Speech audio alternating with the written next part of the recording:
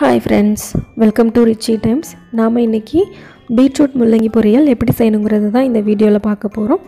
அதுக்கு முன்னாடி நம்ம சேனலை சப்ஸ்கிரைப் பண்ணாதவங்க சப்ஸ்கிரைப் பண்ணிக்கோங்க. பெல் ஐகானையும் கிளிக் பண்ணிக்கோங்க. நான் இன்னைக்கு இந்த பொரியலுக்கு 2 பீட்ரூட் எடுத்துர்க்கேன். ஒரு முள்ளங்கி எடுத்துர்க்கேன். இந்த பீட்ரூட்டையும் முள்ளங்கியும் நல்லா பீல் பண்ணி எடுத்துட்டு இத இந்த மாதிரி ஒரு கியூப் சைஸா கட் பண்ணி எடுத்துக்கணும்.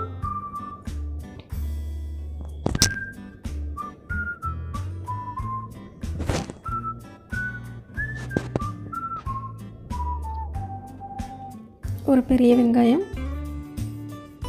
ஒரு டீஸ்பூன் கடலைப்பருப்பு, 2 வத்தல், கொஞ்சம் கறிவேப்பிலை, தாளிக்கிறதுக்கு கடுகு உளுந்தம் பருப்பு, சீரகம், உப்பு, அப்புறம் எண்ணெய். பீட்ரூட் பார்த்திங்கன்னா நம்ம பிளட்டில் இருக்க ஹீமோக்ளோபின் அளவை அதிகரிக்கிறதுக்கு ரொம்பவே ஹெல்ப் பண்ணுது. முள்ளங்கி பார்த்திங்கன்னா கிட்னியில் ஸ்டோன் ப்ராப்ளம் இருக்கிறவங்க இந்த முள்ளங்கியை அவங்க உணவில் எடுத்துக்கிறது ரொம்பவே நல்லது. இவ்வளோதான் இதுக்கு தேவையான பொருட்கள். இதை நம்ம இப்போ எப்படி செய்யணுங்கிறத பார்த்துடலாம்.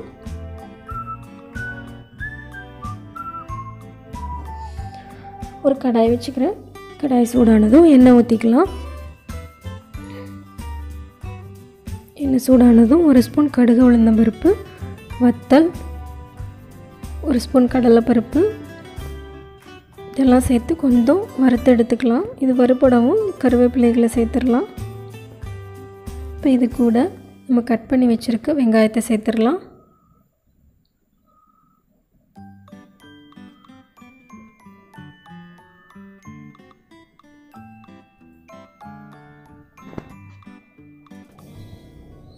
இப்போ வெங்காயம் நல்லா வதங்கிடுச்சு. நம்ம கட் பண்ணி வச்சுருக்க பீட்ரூட்டையும் முள்ளங்கியும் சேர்த்துக்கலாம்.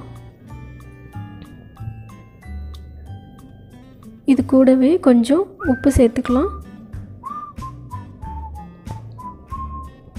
இது எல்லாத்தையும் நல்லா மிக்ஸ் பண்ணி விட்டுக்கணும்.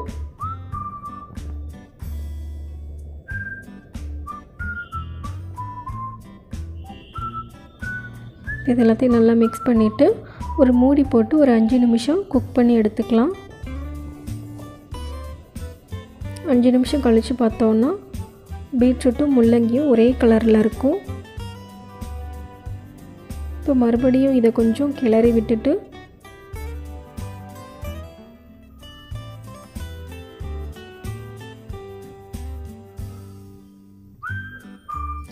ஒரு ஸ்பூன் ஜீரகத்தை சேர்த்துக்கணும்.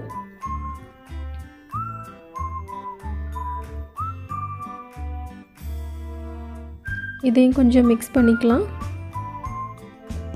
இப்போ ஒரு மூடி போட்டு ஒரு 5 நிமிஷம் மறுபடியும் குக் பண்ணி எடுத்துக்கலாம்.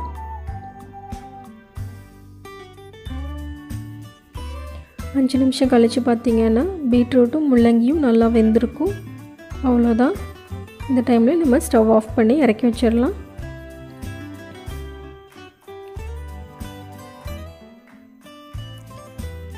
நம்மளோட சூப்பரான பீட்ரூட் முள்ளங்கி பொரியல் ரெடி ஆகிடுச்சு. முள்ளங்கியை தனியாக சாப்பிட பிடிக்காதவங்க இந்த மாதிரி பீட்ரூட் கூட சேர்த்து ஒரு பொரியல் பண்ணி சாப்பிட்லாம். இது ஒரு டிஃப்ரெண்ட்டான ரெசிபி தான்.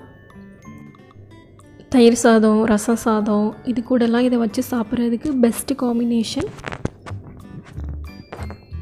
நீங்களும் இதை உங்கள் வீட்டில் ட்ரை பண்ணி பாருங்கள். இந்த வீடியோ உங்களுக்கு பிடிச்சிருந்தால் நம்ம சேனலை சப்ஸ்கிரைப் பண்ணுங்கள். பெல் ஐக்கானையும் கிளிக் பண்ணிக்கோங்க. தேங்க்யூ.